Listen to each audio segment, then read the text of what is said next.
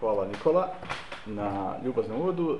So yes, I decided to give my speech today in English because I wanted also our guests to understand everything, and after these excellent lessons that we heard today, I feel myself very much an amateur in this company. So when you're wrong, it's better to know it in many languages so that you are sure that this is not a mistake. But anyway, I heard from Chesterton that one way to feel yourself at home is either to stay home or to go around the world and then return home. So I will try to go around the world with you, around the world of energy, and then hopefully together we can return home and see what we are to do with our own backyard. I will talk a little bit about the history of use of energy by us, of course, and what happens as a consequence of our efforts. Also, I will touch Laudato Si and some other topics that I feel as useful tools for me to try and convince you that this is still maybe a topic of the spirit and not exclusively the topic of the matter.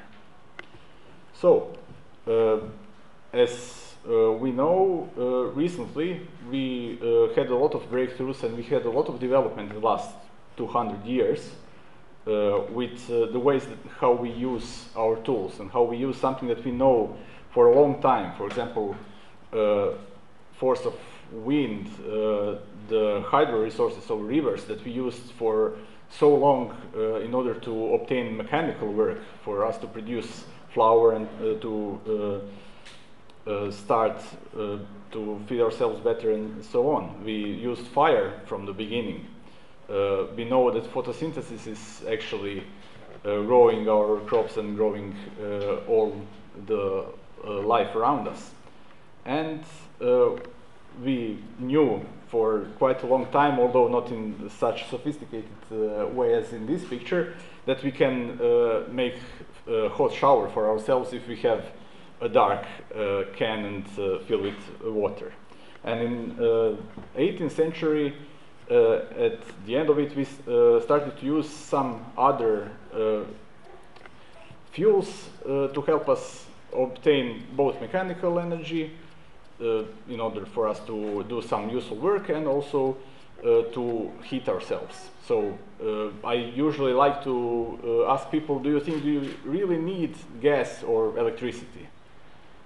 And the quick answer is nobody needs gas and electricity, but all of us would like to get in touch with our friends from Norway because they are doing some interesting work about Chesterton, or we would like our house to be heated, or we would like to travel somewhere fast.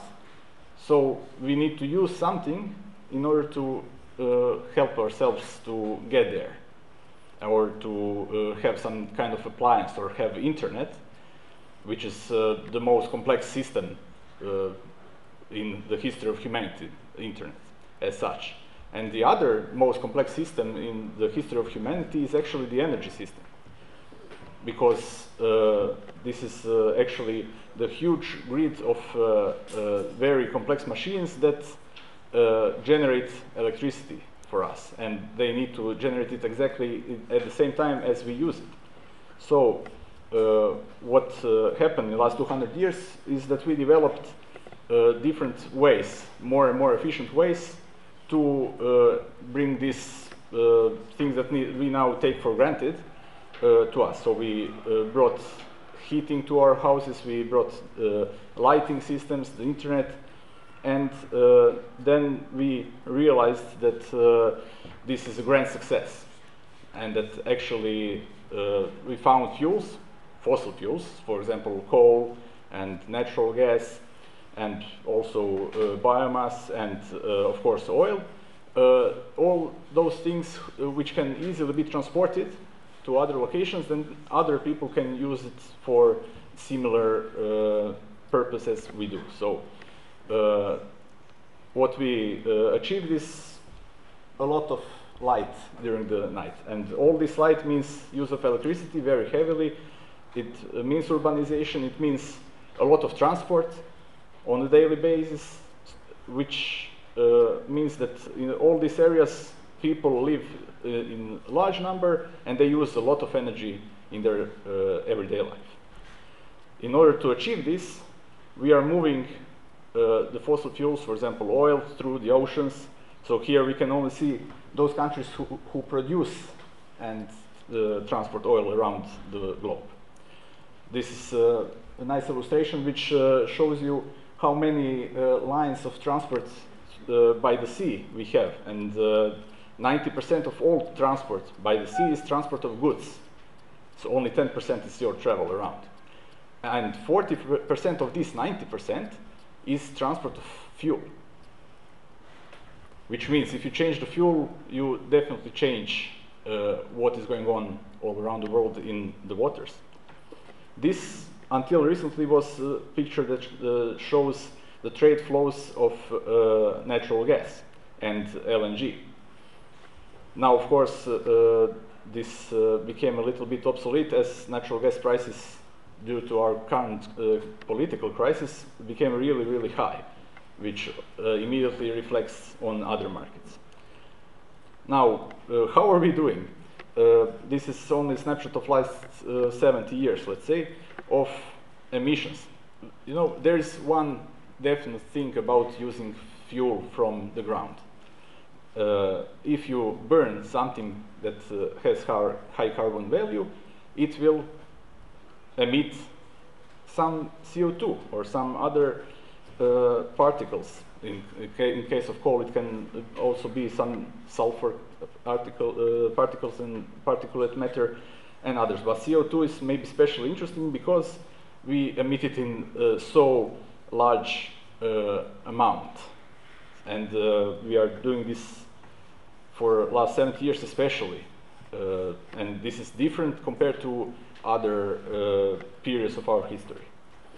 Of course, since we started to have our communities let's say, supplied by so much energy, we have a lot of success in health, have a lot of success in different appliances. Our life is completely different compared to the guys that built that windmill, for example. And there is, as a consequence of this success of ours, biologically, more and more of us. And what would you like for your brothers and sisters? Well, to have the same opportunity, to have the same comforts of everyday modern life that we have.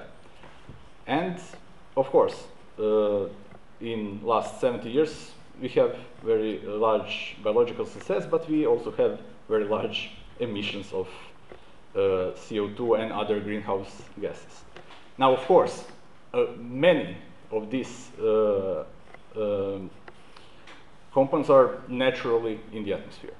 But, for example, for the CO2, we can say that these emissions are increasing the concentration a little bit more than it would be natural for us and for all the creatures that are now living, because humans, we as such, were used to live at, for example, 200 to 300 ppm of CO2 in atmosphere. Now we are on 420.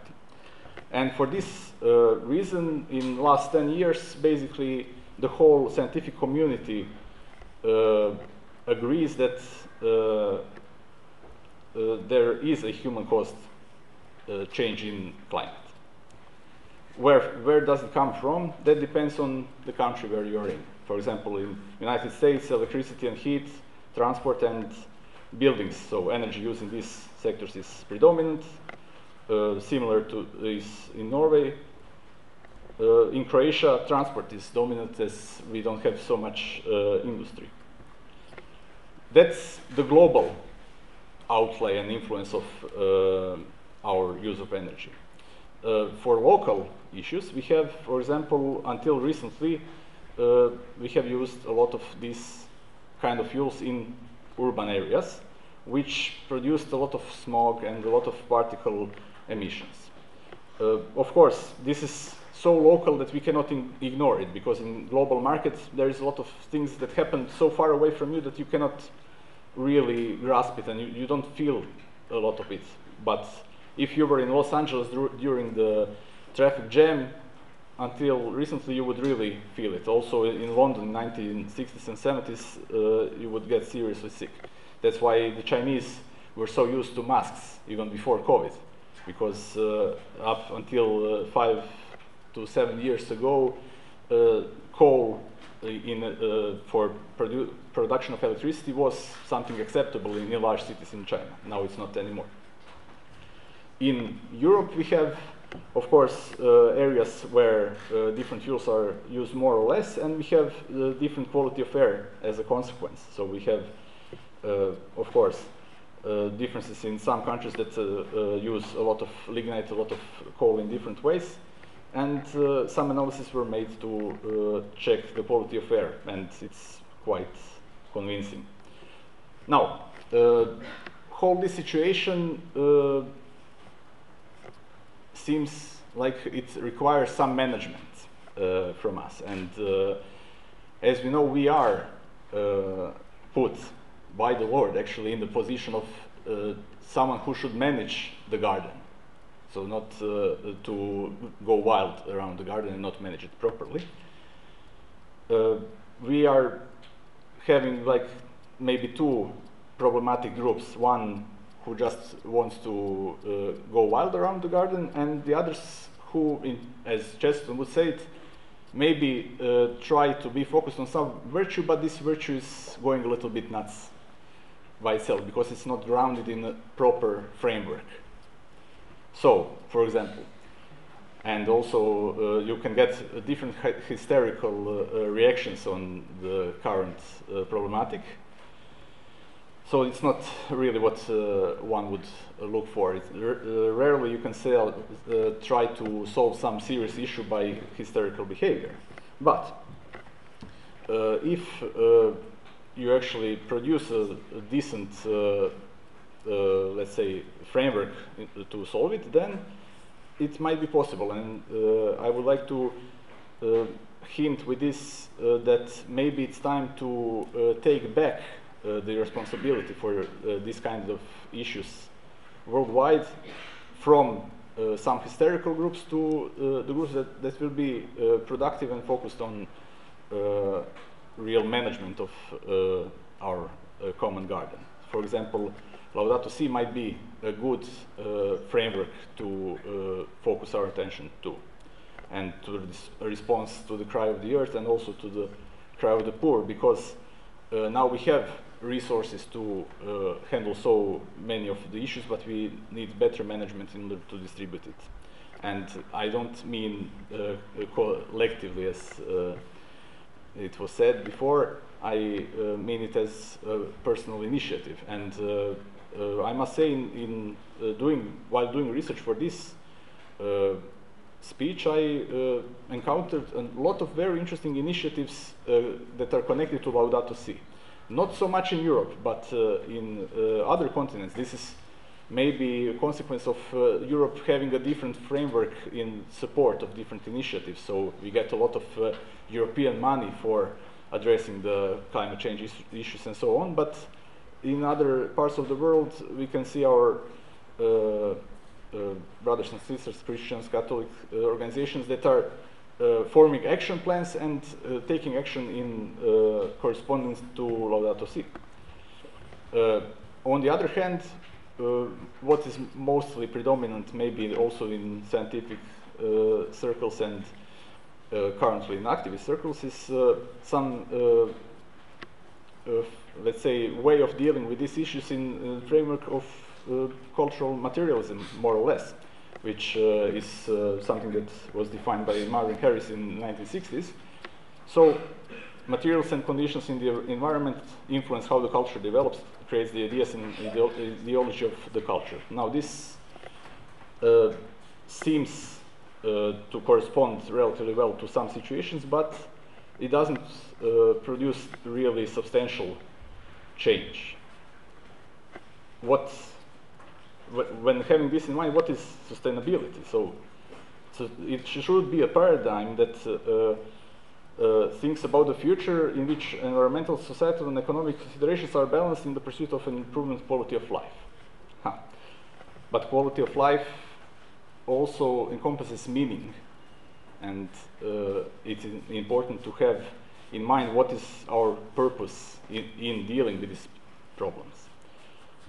Okay, so maybe some useful line for you to think about is the chi identity, which helps us to define what courses of action are appropriate for this particular issue, which says that CO2 emissions actually come by the population and are in connection with GDP.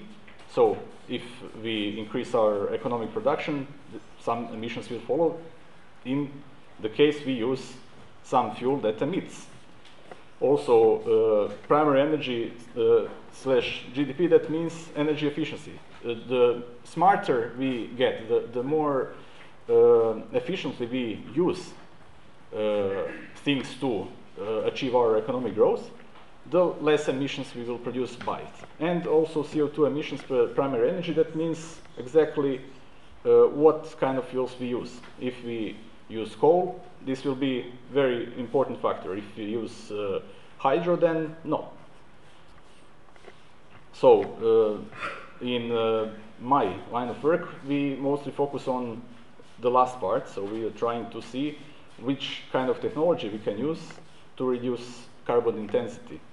So the amount of emissions that we produce by using fuels, by using technologies.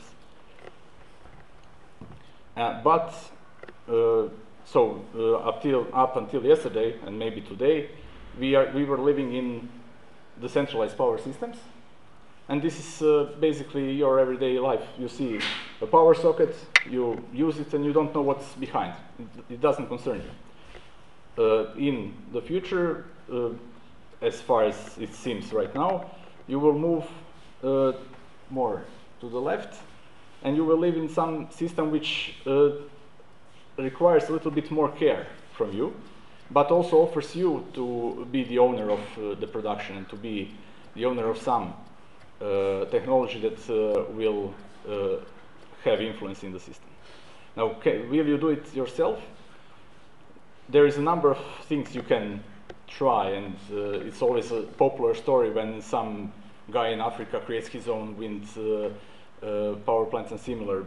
But the truth is that it's a very complex system. So one thing that might be more important than these kind of solutions is that we need to do it together. Because when we do it together, we can also be local. We can use our local potential to maybe return a little bit in the area before 1750, but in much smarter way today. And in that way, we can maybe get back to this particular factor and reduce it very, very significantly.